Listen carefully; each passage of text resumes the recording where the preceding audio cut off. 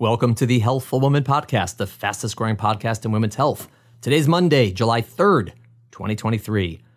Hope you're all enjoying your July 4th weekend. Personally, I'm taking call for the entire long weekend so all my partners can take vacation, but I'm not complaining. I'm going to go away afterwards. All good.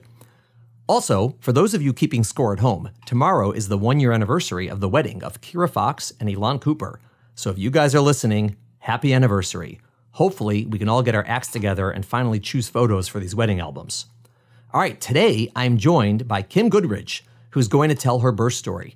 Kim is a nurse practitioner and a former NICU nurse, and as you probably concluded from the title of the podcast, had a birth complicated by a cord prolapse. So, this podcast is really a combo. It's a birth story and it's a review of cord prolapse in labor, which is a rare complication, but is very dramatic, as you will hear from Kim. Fortunately, Kim and her baby David are both doing great, so the podcast is a light one despite the cord prolapse. All right, reminder for anyone listening on Apple or Spotify, we would love it if you could rate this podcast, preferably with 5 stars. If you're on Apple, please do leave comments. We love them. Also, reminder to please email us any questions you might have for our mailbag. We've been getting a lot of great questions. Thank you very much. And we do have another mailbag podcast coming up in a few weeks, I think. So keep them coming.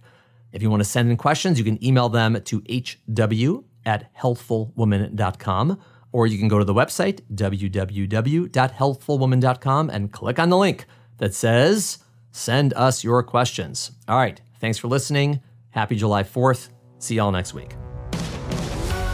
Welcome to today's episode of Healthful Woman, a podcast designed to explore topics in women's health at all stages of life. I'm your host, Dr. Nathan Fox, an OBGYN and maternal fetal medicine specialist practicing in New York City. At Healthful Woman, I speak with leaders in the field to help you learn more about women's health, pregnancy, and wellness. Kim, welcome to the podcast. How you doing today?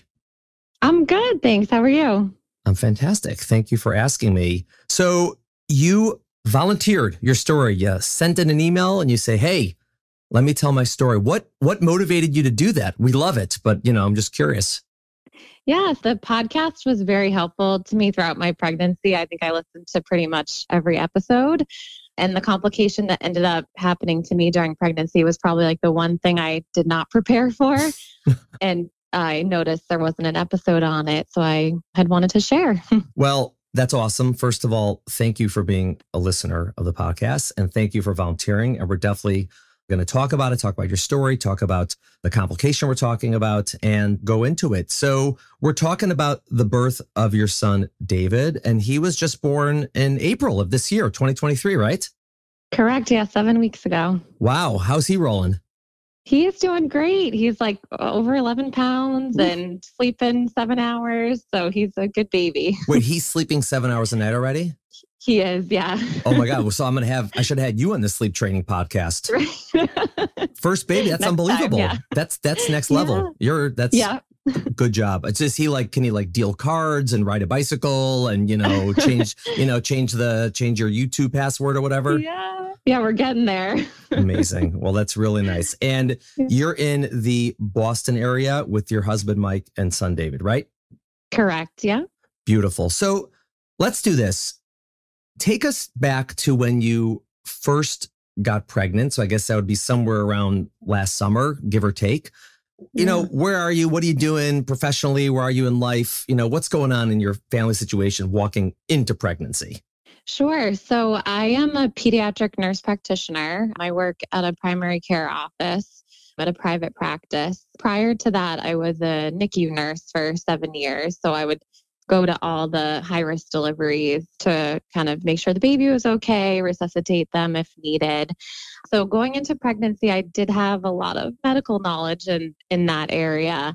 I was definitely a little bit nervous and kind of almost expecting to have a complication just because we're all nuts. Yes, and the only deliveries that I saw were the ones that had complications. Yeah, so. It's a really interesting thing that I think a lot of people who are not in medicine sort of assume that those of us who are in medicine find it somehow comforting and reassuring when we're getting our own medical care. And sometimes that's the case, but frequently it's the opposite. We're all like, oh, dude, I know what can go wrong. Like, this is not good. Was it like that for you? Like, did you walk into pregnancy sort of more confident? Hey, I know what I'm doing. I'm involved in this world. I sort of get it. Or were you like, oh my God, like, here's the 15 things that can go wrong on any given moment? The latter. Yep. What led you to go into nursing and specifically NICU nursing originally? That's a good question. My aunt was a nurse. She let me shadow her a lot. She worked in the ICU with adults, and I knew when I shadowed her, I couldn't really do that. But I always loved working with pediatrics growing up. I worked at summer camps and stuff. And I ended up getting a job as a nurse's aide in nursing school in the NICU. And then I fell in love with it. And so kind of went from there. Yeah. I mean, and NICU nurses, this is not like, sit and hold to feed the baby. This is intense stuff. I mean, it's an ICU. You're talking, life and death situations, very premature babies, resuscitations, a lot of medications, a lot of stuff going on. It's going to be a very stressful job. Exactly. And that's what ultimately led me, after 7 years, I really wanted to go into primary care. I wanted to have more stable patients. I wanted to watch my patients grow up.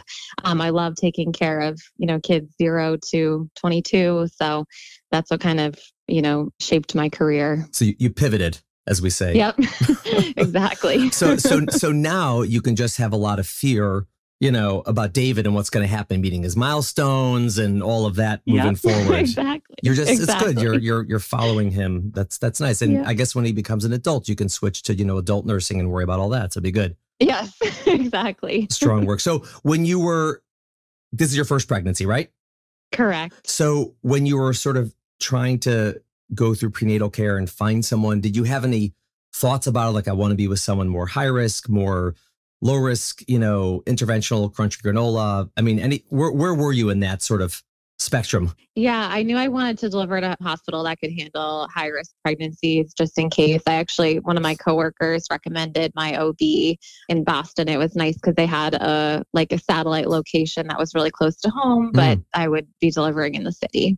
Okay. And then how was your prenatal care in terms of like how it actually played out versus sort of your fears maybe? Yeah. So I was actually surprised throughout pregnancy. I'd be like, I can't believe I'm still pregnant. I thought for sure I was going to have a preemie. There were no complications at all, which I was very, very happy about, but it did surprise me. So were you like at 23 weeks, like, okay, if the baby's born today, I sort of know what it's like. And then at 20, and like every week you're updating your mental picture of your premature baby? Exactly. I'm like, oh, this week he probably wouldn't need to be intubated. So yeah. That is a real comforting thought to go to sleep every night. Oh, Today my baby wouldn't need to be intubated. And most importantly to the story, how did you find this podcast? So I actually am a big fan of Emily Oster. Oh, sure. Emily O. Yeah, and she's been on the podcast a bunch. So I listened to a few of her episodes and then I was like, oh, you know what? This is exactly what I need for my pregnancy. So. Wow. And so you just sort of, I'm going to spend a lot of time focusing on my podcast. That's how I roll. So you basically just like binge start to finish, or did you pick out topics based on where you were in pregnancy or what questions you had?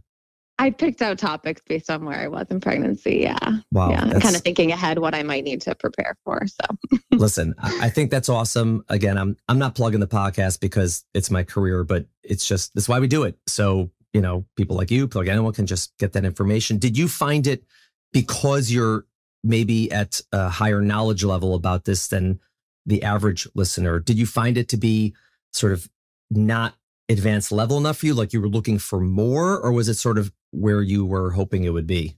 No, I think it was, there may have been a few episodes that I was like, oh, I kind of, knew a majority of this, but for the most part, it was, what I needed to hear, especially having two people have conversations. People, you both had so much to add. So I really learned a lot. Awesome. Good stuff. All right. Thank you for that segue. Yeah. So tell us what happened going towards delivery, your labor and, all that.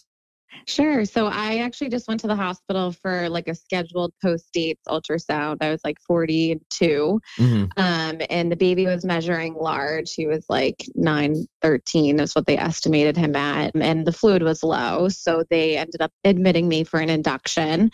Did you say 9 pounds, 13 ounces? Yes. God bless you. You're going for the induction. Wow. All right. Love it. Yeah. Well, did that scare you a little? You're like, no, big babies I love. Oh, it did. No, it definitely scared me. And I was very hesitant to do the induction. And my doctors were as well, but they kind of felt like first pregnancy, it was worth a try. Right. Okay. So it was pretty slow the first day. I ended up getting like 5 doses of Cytotec intravaginally. And ended up getting fully balloon catheter. And then they started me on Pitocin. But at that point, I was still only like 3 centimeters and like 50% effaced. Oh, how long had you been in the hospital already? Because the 5 doses, I'm counting, that's like 8. Yeah, that's a lot of hours. Yeah. So I was there for about 24 hours at that point. Ooh, so. Dear. And did you have an epidural yet? Not have an epidural? No, I didn't. I was trying to hold out. I wanted to be able to walk around. I'd wanted an epidural, and I was thinking a lot about it because I was pretty uncomfortable at times, especially with the Cytotec, but I knew I was pretty far from delivery, so I was trying to hold out. All right. And in your hospital, do they let women who are being induced eat, drink, all the above, none of the above? Yeah, I was able to eat and drink. They said until I got my epidural, I wouldn't be able to. So okay. I mean, every hospital is different, and it's actually weird why it's different because most of the data shows doesn't make a difference whatsoever. But whatever, at least you got to eat. You're not starving during that 24 hours or whatever it is. All right, so they're trying everything, and you're got the balloon in, and you're 20 to 24 hours in, and continue. Yeah, so things were, starting to progress a little bit. I started contracting like every 2 minutes. I was getting uncomfortable. I honestly wasn't at the point that I felt I should be to get an epidural, but I kind of found myself just calling for my nurse. I just said, I want the epidural. I'm not sure why I did that. I think it was just kind of like a mom gut. I kind of credit it to divine intervention because it was really good timing. Okay. But anesthesia came, placed the epidural, and about 5 minutes after they left, my water broke. It was really, really thick meconium. I ended up calling my nurse like right away to let her know my water broke. She came in all cheerful. She brought one of the residents with her. I was very kind of happy, like, oh, do you mind if I check you? That's great. Your water broke. And the resident checks me, and we go from like this, happy, joking around, like attitude to her becoming very serious. And she just says, I'm so sorry to say there's a cord prolapse and we're heading straight to the OR. So, all right. So here's what we're going to do. I want to pause right here. Yeah. So what did you know at the time about cord prolapse that when she told you this, like what was going through your head?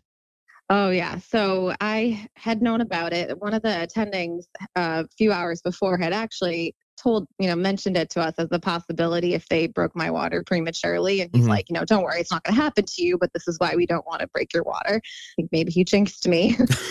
But my husband and I had taken, the prenatal classes. They had mentioned it during the classes. So my husband was totally aware of what it was. And just from my medical knowledge, I was aware as well. And so I was absolutely terrified. It was like my worst fear coming true. Right. So on the OB side of it, so for our listeners, essentially what happens is either when you break the water artificially, like we do it, or if the water breaks on its own, or the water could have broken a long time ago, a cord prolapse is when the umbilical cord, which again connects the placenta, which is attached to the uterus, to the baby and the baby belly button, that cord, which is essentially the baby's lifeline, all the oxygen, all the fluid, all the food is coming in through there. It essentially slips out between the baby's head and the cervix and comes out into the vagina. Now, it's not specifically dangerous to have the cord sitting there, but the problem with cord prolapse is what frequently follows cord prolapse is then the head plops down into the cervix and compresses the cord. So a cord prolapse basically is a situation where either it will happen or it is happening that the cord's getting compressed, no different than if someone inside and like literally took their hand and just squeezed the cord closed. And that's quite unsafe for the baby if it persists because the baby's not getting any oxygen during that time period. So it is a big situation. And that's why when you examine someone and feel it, right, that's why the OB resident's face changed. Do you know what your resident she was? I'm curious, like early or late in her career? I think she was early. I think it was her first cord prolapse. Yeah, but we teach them early, like if you feel this, big deal, call for help. And so, all right, so you knew that. Did she have to, like go into it further, like just to sort of refresh your memory, or you sort of knew what the drill is? She didn't have to tell me anything. It was so fast. So she just said, we're going to the OR. And I said, I know. And everybody else. Right. And basically on our end, the goal is you can't really typically like push the cord back up and, past the head and like fix the problem in that way. I guess it's happened in the history of mankind, I suppose, but it's not really the goal because you can't really do that. But you basically have to do an emergency cesarean so that if the cord is being compressed, you minimize the time between when it starts getting compressed and delivery. So that's good for the baby. And between that time, one of the things you also do is you try to elevate the baby's head so it's not compressing the cord. And so it's one of these really dramatic scenes when it happens on a labor floor, because you're basically yelling out, we need to do an emergency C-section, like right away, stat, crash section, whatever people call it, means we're going as soon as humanly possible. Like we're running to the operating room, which itself is quite dramatic for everyone involved. But number two, during this whole process, there's this person sitting on your bed between your legs with their hand inside of you, pushing the baby's head up the whole time. Did that happen to you? It did, yeah. And it's when you're a resident and the first time you are on the bed with the mother, a sheet over you, because we're rolling down the hallway, it is like, oh my God, what career did I just choose? and you're like, what is going on down there? It is really very dramatic. How did you deal with that sort of wild and scary situation? Yeah, I don't know, to be honest. I think I just tried to kind of keep quiet, and I knew that like they had to work as fast as they could and that I just had to like let them do what they needed to do. Mm-hmm. So I tried not to kind of cry or like be showing too much emotion, because I just wanted them to, work as quickly as they could and move me whatever way they needed to. So did you know at the time when it was diagnosed and when she's lifting the head, if the baby's heart rate was still normal and reassuring, or if it had sort of dropped, which typically happens when you squeeze the cord? Yeah, it was always above 120. It was always reassuring. Right. The whole time that he was on the monitor. Yeah. Which is great, which means that even though the cord prolapsed, it had not yet been compressed. And so even though you're still doing this emergently, you sort of, fortunately, everyone knows, all right, at this point, the baby's still okay. At this point, the baby's still okay. And it's not that fear that as we're doing this and as we're, going towards the operating room, the baby somehow, the cord is compressed. So that's good. That's helpful. Exactly. Yeah. All right. And then you said before, just so our listeners understand, that it was sort of your mom gut to get the epidural before this happened. So explain why. Why is that a big deal? Yeah, I was actually loaded up with like 90 minutes of numbing medication. So they were able to do the C-section right away. Like they didn't need to give me any other anesthesia. I believe otherwise I would have needed to have general anesthesia.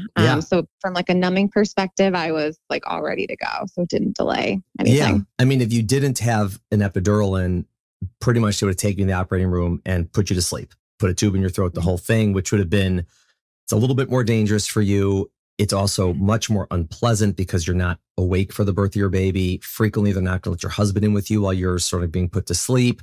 And then when you wake up, it's like an hour or two later, you don't know where the baby is. It's just not the way you want to go if you don't have to. If you already had an epidural and it wasn't numb, you weren't numb enough. Sometimes there's enough time to get you numb quickly, and sometimes there isn't. So it's sort of a toss up. But yes, it is a good thing. What do you mean by mom gut in that sense? I think I had this feeling that I did know that if I needed an emergency C-section that I would need general anesthesia. So that was always kind of looming in my head. Like if I get the epidural, I'll be ready for that. And kind of at the moment where I started to get uncomfortable, I was just like, you know what, now's the time. So, and I can't really explain why. Now, did you have, I assume based on your story, you didn't really have any risk factors for cord prolapse. And the biggest risk factor tends to be either the baby's not head down, it's breech or transverse and your water breaks, which is not the case. Mm-hmm. Or if you had a large amount of fluid. You said you had a low amount of fluid, right? Correct. Yeah. Interesting. Yeah. All right. Yeah. Totally unexpected. Yeah. Oh, all right. And so tell us what happened when you got to the operating room. Yeah. So basically everything was moving so fast. There were probably like 30 people in the room. They were all working so fast, but they all kind of were able to introduce themselves to me and tell me kind of what was happening and tell me my baby's heart rate was reassuring. So that was all really helpful to me in that moment. They brought my husband in kind of after the C-section had started. And it felt like an eternity to me, but apparently it was only 14 minutes from when my membranes ruptured that they got him out. But it just felt like they were working so fast to get him out. I couldn't feel anything, but I could feel like, just kind of tugging and pulling and stuff. Yeah, 14 minutes is fast from being in your labor room and having the baby out. And I assume that probably 12 or 13 minutes of it was getting you from the room till starting the C-section. And once they started, it was probably a minute or two before the baby's out. Yeah. Wow. Yeah. Now, Mike, your husband, how was he dealing with all this? Yeah. So he kind of seemed very calm to me. Talking to him later, he was not, but he was trying to be strong for me. I think he was, having a hard time because we all kind of left him in the room. And one of the nurses suggested kind of packing up the stuff and had mentioned, don't forget to bring your camera to the, delivery. And he's like, bring my camera. Like, there's an emergency. Like, I'm bringing a fire extinguisher. What do you mean? Right? But he was only alone for a few minutes, and then they brought him in. And I think it was good for him for us to be together for the, for majority of the C-section. So does he have any background in medicine or anything? No, he doesn't. It always sort of works out that way. Okay. So when they did the C-section and David was born, did he cry right away? Was it pretty clear right away that he was okay? Yeah, he cried right away. Yeah. Right. And are you immediately like calculating his APGAR scores and like going to the warmer, pressing buttons and telling them, do this, do this, do this? Are you full on NICU nurse at this time? So I think once I heard him screaming, I was just like, he's okay. Like, like from the set, they said he's born, and then scream, scream, scream. And my husband kind of ran over there, and I kind of turned off at that moment. That was when I really kind of let my emotions out. And I just was like, I can't believe that just happened, because it really went from like, is he okay, to like, yes, he is. Yeah. So I would say probably that is the one moment in time where you being a NICU nurse is a good thing. Because that once that kid comes out screaming and is fine, you're like, all right, this kid's okay. Like, okay, we're good. Exactly. We're good. Like, that was a wild ride, but he's fine. Yeah. It's all going to work out. Yeah. Because I mean, if you're not, you'd be like, wait a second, was he harmed? Did something happen? Because you just don't know what it means and what the signs would be or not. So, okay. So that, there was a plus side to you having that background. And then afterwards, was the recovery from it physically sort of what you would have expected, or what is, what you think to be typical, or was there anything difficult about the recovery physically? Yeah, I think physically, I was very surprised how tough the recovery was, like how much pain I was in, how it was, hard to get up to take care of my baby. It was just not the delivery at all that I was expecting. Even though I had kind of expected a complication to occur, I really imagined myself having a vaginal delivery. So this was totally not not the way I saw things going. Yeah. Had you ever had like major surgery before that you had to recover from for some other reason? No. Yeah. People are often surprised how painful it is to recover from a C-section. I tell you, it's like getting hit by a truck. I mean, it's very safe, and people do recover, and they do well, but that first week or two, it's not easy. It's a big operation. I mean, people have, most surgeries people have are laparoscopic with these little holes, and, C-section is a big incision. You got to fit a baby out of there. Like and this baby was, like 55 pounds. And so you had to make a really big incision to get this bruiser out. Wow. So tell me about sort of the emotional recovery or the processing of just like how everything flipped so quickly and just a wild ride. Was it like traumatizing to you? It was pretty traumatizing. I think especially in the hospital, the first few days, I just had a hard time kind of believing that it had happened. I couldn't believe he was okay. I was pretty emotional. I think now that I've had, a couple months to process it, it's not something that I'm thinking about, every day by any means, but it's still something that I kind of think back like, wow, I still can't believe that happened. And is the trauma sort of, I'm just trying to get into what it was. Is it that I was hoping for vaginal birth and I didn't, or oh my God, my beautiful son could have been hurt. And that's kind of like scary. It's sort of like eye-opening, which obviously you already knew that based on your career. But I say, what aspect of it was Yeah. traumatizing? Yeah, that's something, he could have been harmed. I didn't, was totally prepared to have an emergency C-section if I needed to. I was okay with that, but it was more that, something bad could have happened to him. Did it affect your ability to sort of experience all the joy of, being a new parent and having a beautiful baby? Meaning, were you still able to, like, during the other times say, oh, this is great, he's so cute, let's take pictures, let's do this or this? Or was it like, it sort of like tainted the whole experience? No, I think if anything, I almost was like oddly more joyful because I was just like, this whole, potentially horrible thing happened and he's okay. And I was just like even more kind of grateful. So I was definitely able to enjoy him and bond with him and take pictures and yeah. Wow. All right. So tell me, looking back on this, what is it that you would like others to learn from your story? Yeah, I think I want others to learn pregnancy is not without risk. And so it's really important to kind of educate yourself ahead of time, whether it's with, reputable books or, podcasts like this one, just, talking to your OB, asking them questions, just so that you have the knowledge should an emergency arise that no time is wasted. For me, I, knew what cord prolapse was. I knew what the treatment was. And so they weren't, they didn't have to convince me to get a C-section. I was, already on board.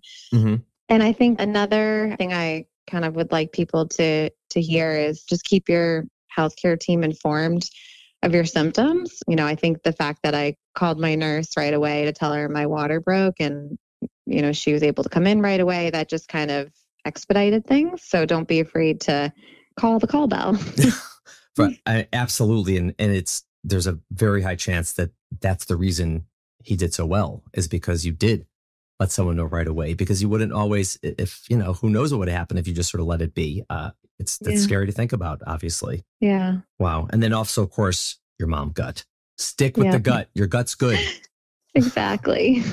Wow. What about for you, right? That's what others are going to take away. What do you take away from this story?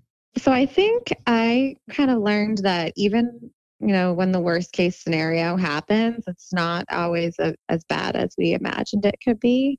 My whole pregnancy, I was kind of a pessimist and, expecting things to go wrong and kind of imagining the worst possible scenario. And when it was happening and when it was resolved, it didn't quite end the horrible way I imagined it ending. Wow. Have you thought about your next pregnancy and what that might look like, and whether you're going to be more afraid, less afraid, or have you given any thought to that? I know it's early. I'm not trying, I'm not trying to sell you another car right after you bought one. I mean, people do think about this. They think about the future. Yeah. Yeah, no, I definitely, thought about my next pregnancy, and I think I'm going to be a lot calmer, knowing that things went, well throughout my pregnancy, this time around. And there's nothing, like you said earlier, I didn't have any risk factors for cord prolapse. I am going to opt for a scheduled C-section the next time around. No feedback for you? Yes, I think I will feel more comfortable with that. So I think it'll be a much different experience. Right. I'm not going to hold you to that. This podcast is not, is not trial testimony. You don't, Yes. you can always change. You're only 7 weeks out. And what do you think about, since you're in healthcare and now you've been the patient, right, in a more concrete way than just going for an annual checkup or something, how do you think this might affect you as a nurse practitioner, as a healthcare provider, for others? Well, I kind of found it's a very vulnerable position to be the patient. And my healthcare team did such a great job of caring for me. They worked really fast, but they kept me informed the entire time. And that really helped to keep me calmer. So I'll take that into my practice. And as a pediatric provider, I learned the importance of caring for both parents postpartum. At our pediatrician's appointments, everybody's not only checking in to see how I'm doing, but asking how my husband is doing. And, I'm thinking back to, my visits and I'm like, oh, geez, I don't think I've ever asked how a dad is doing or how a partner is doing. So that's something that I'll take away as well. Wow, that's terrific. Listen, I think, first of all, your story is really interesting and it's great. And I'm so happy that ultimately everything worked out for you and for Mike and, of course, for David, and that he's doing well and everything was okay. But also, it really did give us an opportunity to talk about cord prolapse, which is rare. It does not happen often, but it happens. And it's mostly unpredictable. And so for our listeners, it's one of those things to just put away in the back of your mind that this is something that could happen. And again, if it's recognized quickly, then typically everything's going to be okay, especially if you're somewhere where they can, recognize it quickly and do a C-section quickly. And there's someone there, to elevate the head. But it sort of gives some people some sense, if that happens to them, oh yeah, I knew that could happen, and makes it slightly less scary, while they're undergoing it. Yeah. Wow. Thank you for volunteering. Really, I appreciate it, taking time out. You're a new mom, you're recovering from a C-section, you got things going on, and you took the time to talk to me and to our listeners, and it's awesome, and we really appreciate it. Yeah, thank you so much for having me. Thank you for listening to the Healthful Woman podcast. To learn more about our podcast, please visit our website at www.healthfulwoman.com. That's HEALTHFULWOMAN.com.